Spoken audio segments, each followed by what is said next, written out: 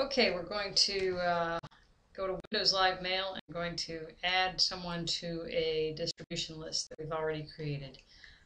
Here you are in your Windows Live Mail inbox, and down here at the bottom you'll see these choices. You can click on Contacts here, but if you don't see that, just like that, look for this little icon right here. And the reason why is sometimes this gets shrunk, and look, this is the contacts. If you mouse over that, that says Contacts.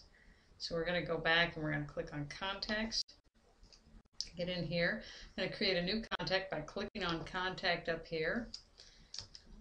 We're going to enter the person's first name and last name. And we're just going to add that contact.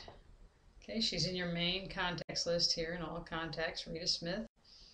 And if I want to get her into my test list, I'm just going to click right on her. I'm not going to let go. I'm going to drag her while I'm holding down the click right over to test list. See how that went to 3 instead of 2? Now if I click on test list, there is Rita Smith is one of those. I'll go back here to all contacts. If I wanted to add someone else, let's see, who do we need to add? We'll add test person 3. I think that one wasn't in there. I'm going to click it, hold it down, move my mouse over here, and then drop it. That'll increase the list. Okay.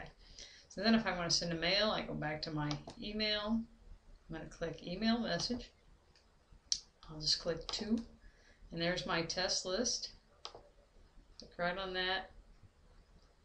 Double click that actually. Double click that one. Say OK. It shows up down here in the 2 box. Say OK. And then I can go ahead and send my message. Okay, that sends that to the whole list. So I hope that helps you out. Let me know if you have any other questions. Thanks.